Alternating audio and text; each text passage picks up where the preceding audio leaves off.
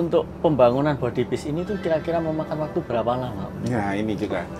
Jadi cerita nih, jadinya cerita ya Mas Wildan ya, cerita ya. Mungkin nih Lebih nih Om, ya. Gambaran kasar harga sewanya berapa?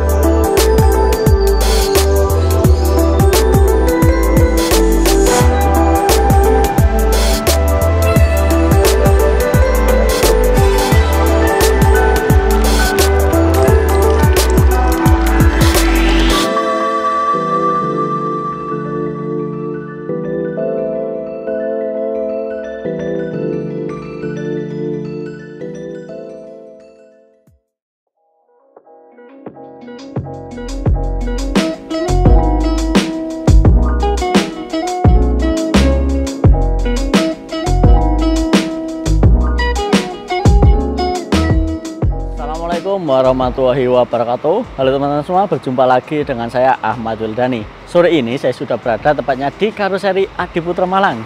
Nah, dan hari ini rencananya saya akan ikut menjemput armada terbaru dari Travelink dengan kelas luxury signature. Dimana itu dalamnya itu istimewa, pakai banget. Interiornya itu apa ya? Saya tadi udah masuk bentar, interiornya itu super mewah. Kayaknya ini pokoknya wah, nggak bisa saya ungkapkan dengan kata-kata deh. Pokoknya ini mewah, pakai banget. Penasaran gimana interiornya? Itu bisnya udah masuk di tahap finishing. Bentar lagi kita tunggu bisnya sampai keluar. Kalau udah keluar langsung kita review baik eksterior maupun interiornya seperti apa. Oke, sekarang kita tunggu dulu sampai bisnya keluar ya.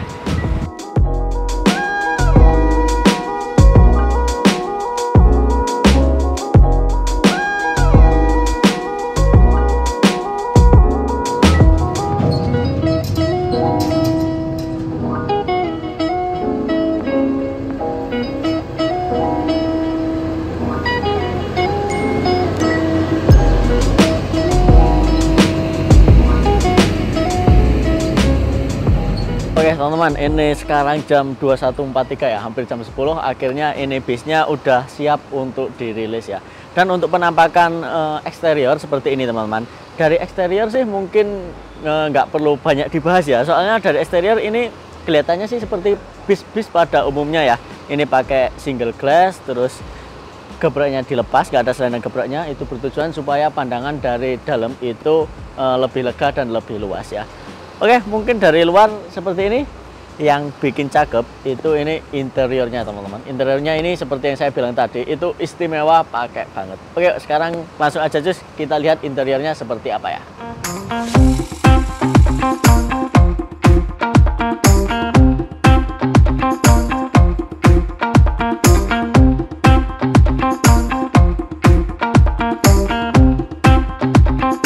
Ini udah masuk di dalam kabin teman-teman. Jadi di bis ini itu disekat jadi 3 kabin ya teman-teman, antara kabin pengemudi, kabin penumpang tengah sama penumpang di belakang.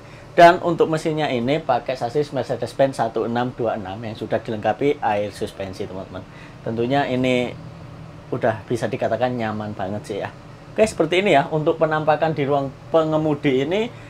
Menurut saya standar aja, standar seperti bis-bis pada umumnya. Oke, sekarang kita masuk ya, geser ke dalam sekat sini. Jadi ini tuh pakai sekat. Oh ya, terus di sini tuh ada telepon teman-teman. Ini itu tujuannya bisa terkoneksi dengan ruangan-ruangan di belakang itu. Jadi misal teman-teman di penumpang di belakang pengen manggil krunya, tinggal telepon langsung, nggak perlu nyamper ke depan gitu. Oke, kita masuk yuk. Ya, kita masuk ke armadanya.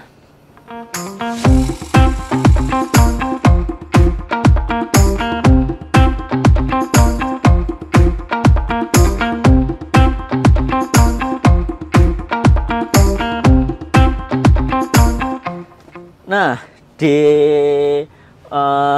ruang yang pertama ini, di sini itu berisikan 6 penumpang teman-teman dengan konfigurasi seat 21. Dan seatnya ini super tebal, super empuk, dan super premium banget. Lihat, wah, ini Gila sih ini, mantep banget ini ya. Wah. Sekarang coba kita duduk di salah satu seatnya ya. Kita duduk di sini deh. Oke, kita cobain duduk di sini teman-teman. Dan ini tuh yang spesial itu pakai double leg rest teman-teman.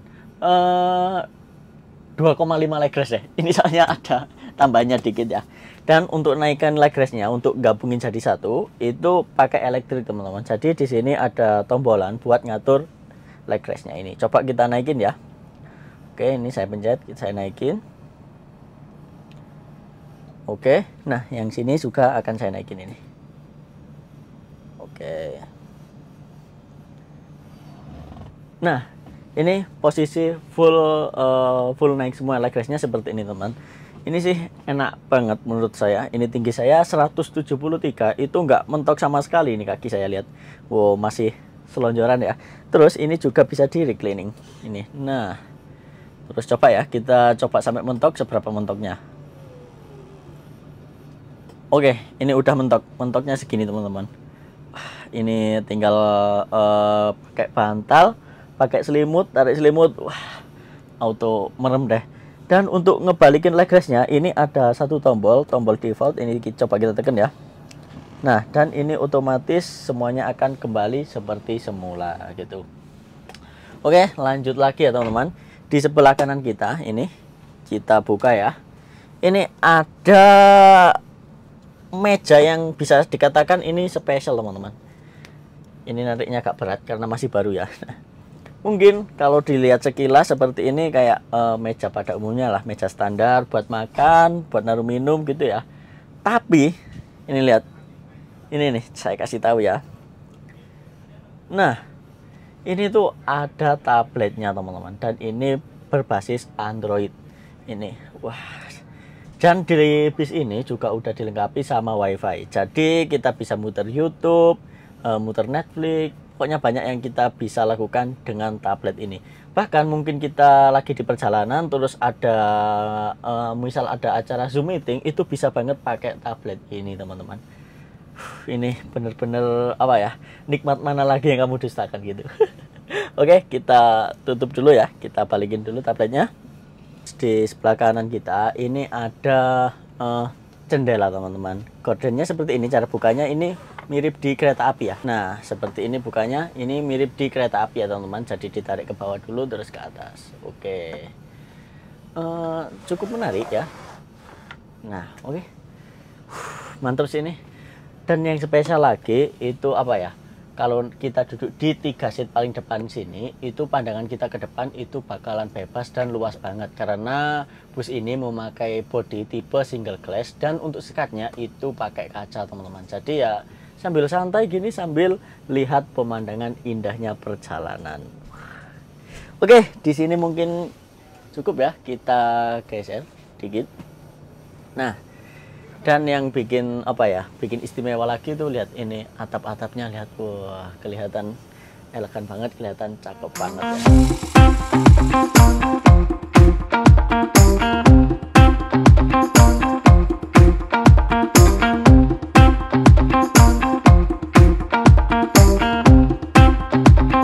Oke, sekarang coba kita geser ke next ruangan ya. Nah, ini kebetulan banget ada Om Christian. Halo, Mas Wilani. Nah, ini karena ini Om, di ruangan ini saya lihat itu banyak hal yang sangat-sangat istimewa Om ya. Nah, ini ketimbang ntar ada yang keliru-keliru ya. Ini langsung aja dibantu dijelasin sama Om Christian. Oke, Mas Wilani. Ya, siap, oke. Santai dulu. Jadi dari mana dulu Om?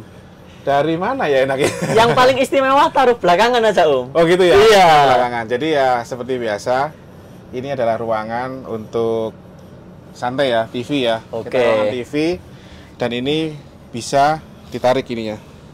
Nah ini, ya, ini bisa ditarik. Oke. Kalau anak kecil bisa duduk di bawah. Oh gitu. Kalau dari bawah depan TV, bisa ngapain?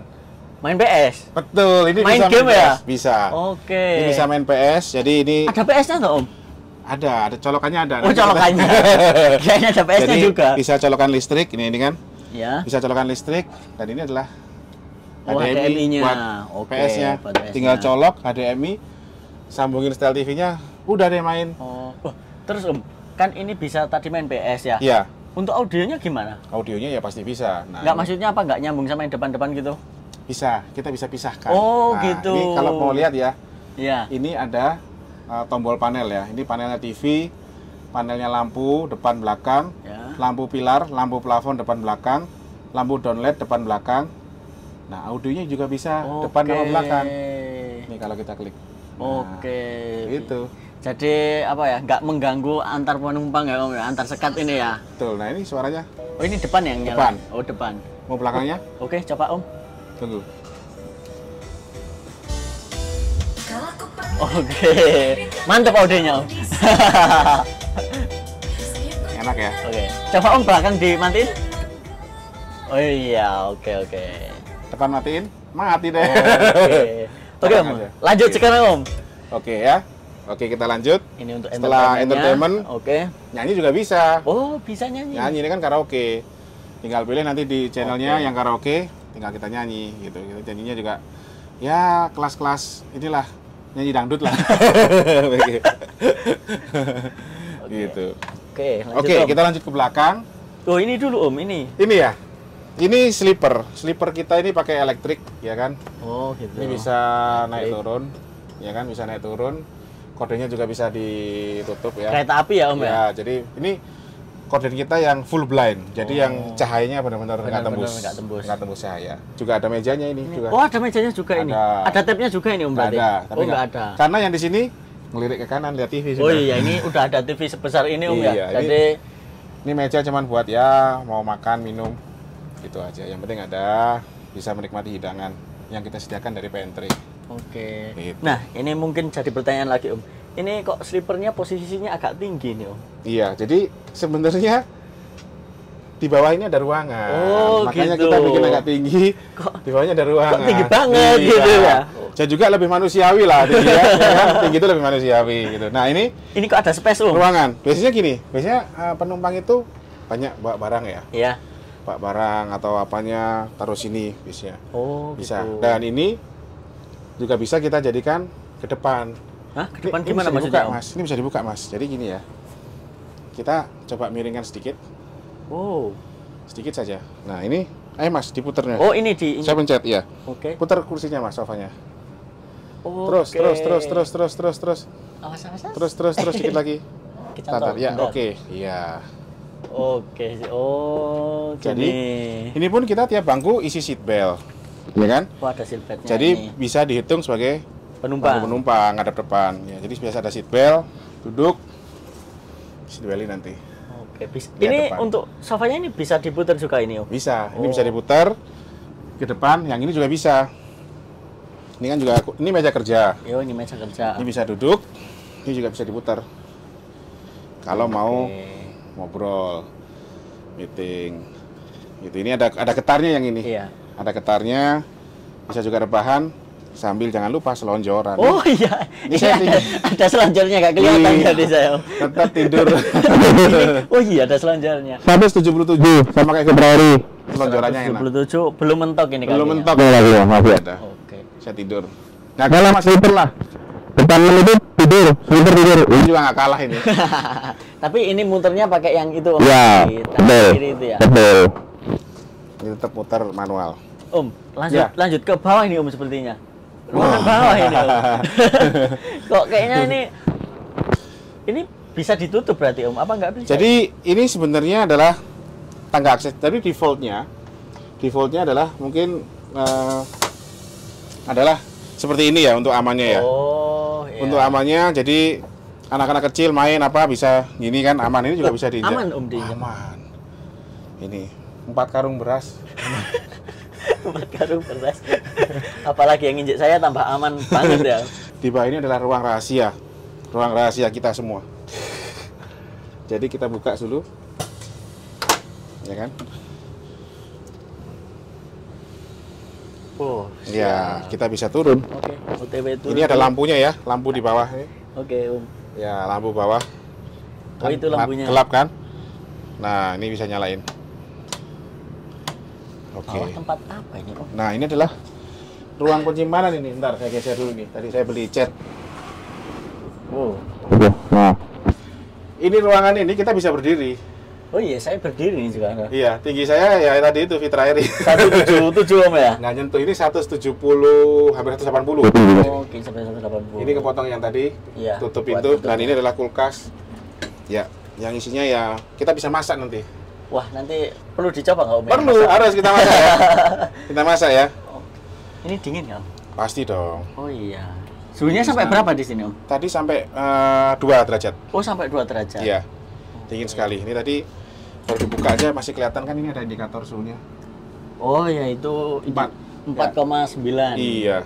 Bisa 2. Terus yang depannya itu udah buat bagasi mungkin ya Om? Ini buat bagasi. Kita bisa ngambil. Misalkan mau ngambil barang ya, mau ngambil apa, dokumen apa, bisa ambil. Oh, jadi langsung terkoneksi ya? Kalau misalkan kita mau ambil jaket, ambil apa, bisa. Koper-koper di sana bisa. Oke. Tapi tujuannya ngambil barang-barang di sini, kita bisa masak. Oke. Bisa makan, ambil bekal. Wah, istimewa pakai banget ini Om. Lanjut ke atas Om. Ke atas. Oke. Ini meja makan ya, yang cukup fungsional, tapi bisa dikunci lah, jadi nggak akan diginin juga kuat, aman. Sudah ada kuncinya. Oh, udah ada kuncinya. Ya, lalu masuk ke dapur. Kita di sini ada microwave, ya kan? Microwave-nya bisa hidup ini, ya kan? Lalu ada dispenser, ada kompor listrik. Ini kompornya bisa hidup, bisa masak lah. Yang direbus-rebus, steamboat. Bisa masak. Ini dispensernya juga hot and cool. Ini yang perlengkapannya. Lalu ada kulkas. Oh, ini kulkas. Iya, ini kulkas. Kulkas untuk minuman atau ya yang nggak beku lah, yang kan dingin. Nah, yang beku berarti spesialis di ya, bawah tadi ya. Betul. Tuh ini. Lalu kalau kita masak-masak ya tetap tempat buat cuci. Nah, ini kan ada tempat buat nyuci-nyuci gini Om ya. Untuk airnya kapasitasnya gimana Om? Kita punya tangki di belakang sini kanan kiri.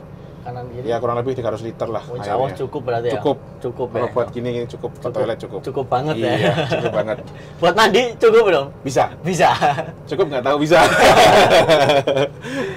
Oke, ini. Ini yang teman-teman yang review sebelumnya udah lihat yang cukup inilah ya. Jadi ya ini adalah toiletnya kita. Ya kan, toilet kita pakai elektrik ini. Baru masuk karena elektrik langsung buka sendiri, ya kan? Buka sendiri. Kalau kita ini pipis kan diangkat dulu nih buat cewek nih. Oke. Ya kan? Kita pipis. Selesainya kalau yang lagi itu dia ngebilas. Cuman airnya lagi habis. Iya, tadi masih ngisi. Selesai, kita bisa tutup lagi. Semua tanpa sentuhan. Pakai sensor semua. Iya. Kita tutup lagi. Ini juga bisa spray air. Ini buat mandi. Apa perlu dicontohin mandi Om? Bisa mandi sambil duduk sih ya. Biasanya mandi itu kan duduk. Ini masih kita setting untuk kering. Oh, ini setting ya, untuk kering. Ini wastafel juga bisa. Ini semua tisu. Ini kita apa? Tisu. Ini tong sampahnya sembunyi. Enggak, dalam. Gitu. Buka lagi. Dia karena pakai sensor ya. Oh, sensornya di sebelah sana. Jadi ini juga ada, di sini juga ada. Jadi gitu. Kalau kita kosong dia tutup sendiri. Kadang pintu dibuka aja dia langsung buka. Gitu. Coba Om tinggal nutup sendiri nggak Om? Ayo kita tinggal. Coba.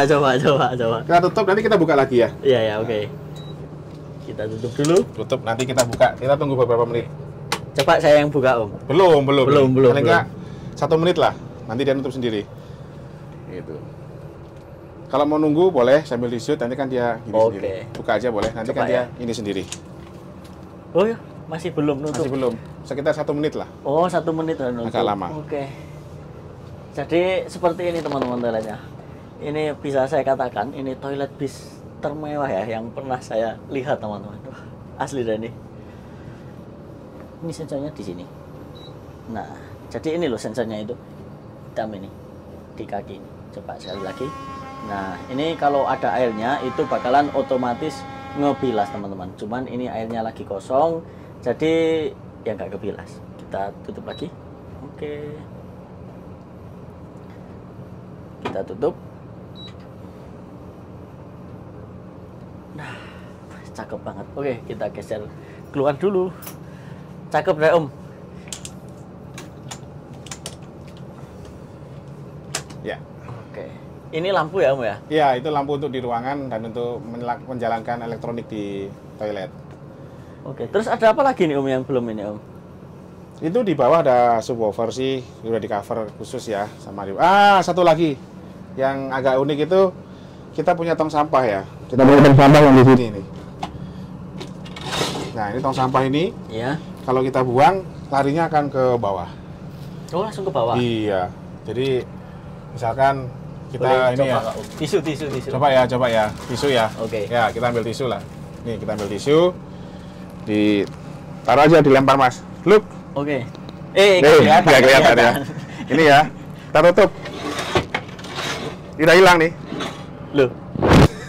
Ini apa kaki Om apa gimana? Coba kaki saya loh, coba ya. Kok langsung hilang ya? Coba ya. Ya, dibuka lagi. Dorong lebih keras. Kurang keras, Om? Ya. Iya, hilang. Langsung hilang Om. Sulap ini Om. Sulap on the bus ini Om. Sampah itu harus dihilangkan. Maka harus disulap hilang. Siap. Ini ada buat naruh barang gitu. Iya, betul. Oke. Laci. Ada laci. Lacinya yang ini ya. Ya, betul. Oke. Om, ini mungkin mau tanya-tanya dikit. Boleh. Om. Di mana duduk ya? Iya, posisinya yang atau dimana? Oh, Mas Willy di situ. Oh, saya di sini. Ya.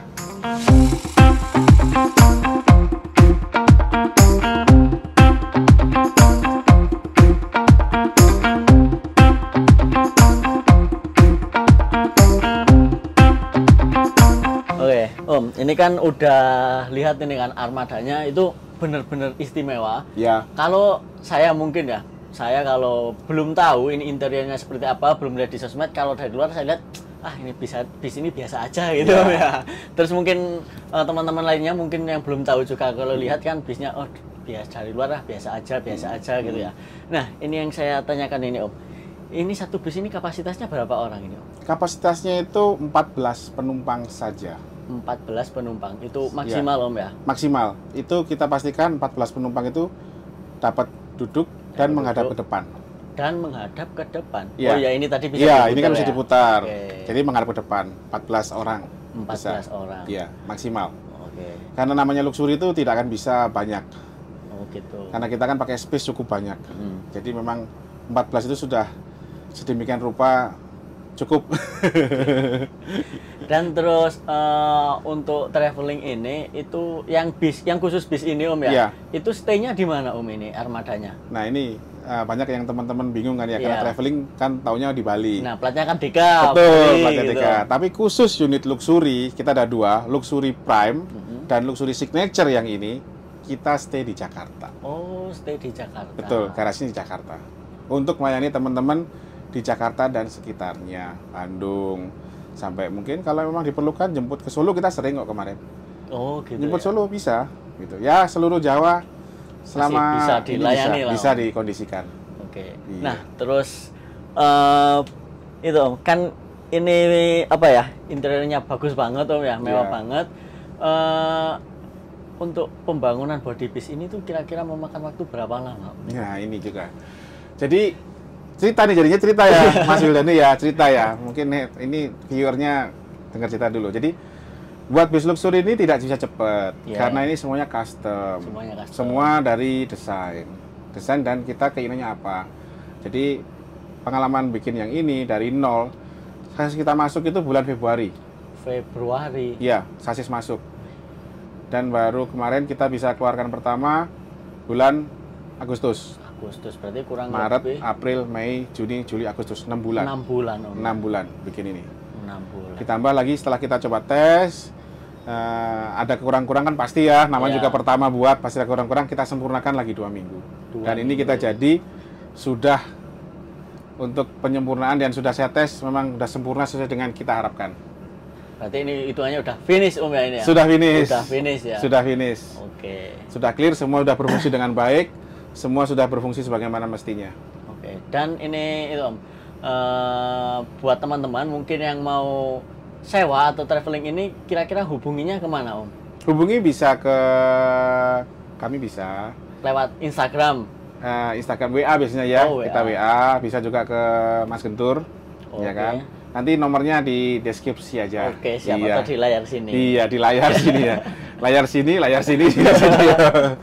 Ya kita lebih cepat WA ya. Oke. Responnya cepat di WA. Kita cepat, kita ada call center, memang beberapa marketing kita yang sudah pegang WA. Bisa di chat untuk tanya-tanyanya. Oke. Ini mungkin pertanyaan penutup Om. Penutup. Oke. Kurang lebih nih Om, Iya. gambaran kasar harga sewanya berapa Om? Kurang lebih kan belum tentu pas ya. Iya, lebih kurang lebih Iya. lah gambaran Jadi kasarnya. kemarin sebelum BBM naik kita rate di 10, sekarang 10. BBM naik kita sesuaikan karena teman-teman juga pada naik ya, kita sesuaikan di kurang lebih di 12. Kurang lebih di 12. Iya. Oke. Per hari ya Om? Per hari. Betul. Oke. Gitu. Wah, ini Dapatkan diskon kalau pakainya lama, 10 hari. diskonnya tapi kalau 10 hari Om. Ya karena kita standar kita adalah setiap orang sewa kita sediakan amenities, ya kan? Perlengkapan untuk misalkan kopi, minuman, teh itu lengkap semua, mungkin seperti ya orang suka mie instan, pop mie lengkap. Kita buah, snack itu mungkin buahnya lebih dari ini lah, seharusnya buket gitu. Itu kita udah fasilitas semuanya. Air mineral kita kasih semua kalau nyawa ini. Udah tinggal menikmati saja. Mantep banget saya ini. Gitu. 12 juta Om ya kurang lebih ya. Kurang lebih. Oke, mungkin itu aja tanya-tanya kali ini Om. Saya ucapkan makasih banyak Om ya. Sama-sama, udah di Mas sini Dirani. melihat armada yang super istimewa ini. Terima kasih sudah menemani dari tengah hari sampai larut malam. Ini saya doakan penumpangnya rame terus Om. Amin, amin. Jadi kita ini tujuannya sebenarnya pengen lihat majunya transportasi darat di Indonesia. Ya kan sejak tol ini nyambung kan jarang orang melihat sebelah mata tentang bis. Ya kita bisa buat bis yang ya mungkin orang yang dulu nggak mau naik bis sekarang jadi mau naik bus gitu loh. Untuk menikmati keindahan keliling Indonesia dan menikmati kulinernya. Itu kan chillernya kan gede kulkasnya. Jadi itu kan bisa keliling Indonesia, mampir ke Kudus. Mampir di mana, beli ya, apa? Beli kasnya, simpan sampai Jakarta, bagi-bagi se-RT. Oke. Gitu. Oke Om, terima kasih banyak Om ya. Makasih. Semoga tahun depan nambah lagi. Amin. Armadanya semakin banyak. Amin. Nanti semoga tahun depan banyak juga Om. Amin. Diamini dulu semuanya pokoknya. Kita serahkan samanya di atas untuk perjalanan ke depan kita. Oke, makasih banyak Om. Mungkin ada pesan-pesan yang perlu disampaikan Om? Pesan-pesan ya untuk kemajuan transportasi darat. Terima kasih teman-teman konten kreator seperti Mas Wildani dan yang lain kayak kemarin Mas Tito, ada Mas Arkan dan lain-lain itu juga. Kami mendukung kemajuan transportasi di Indonesia. Salah satunya kita bisa berinovasi, membuat sesuatu hal yang baru, tujuannya ke depan biar semua masyarakat akan bangga dengan produk buatan Indonesia. Ini adalah produk Indonesia dari Adi Putro Malang ya.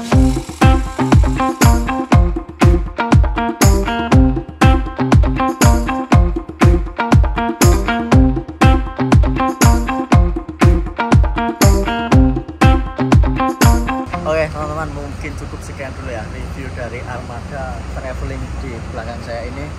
Wah, ini menurut saya benar-benar istimewa, pakai banget ya. Apalagi toiletnya tadi super canggih ya teman-teman. Oke, mungkin cukup sekian dulu video kali ini. Kurang lebihnya saya mohon maaf. Wassalamualaikum warahmatullahi wabarakatuh.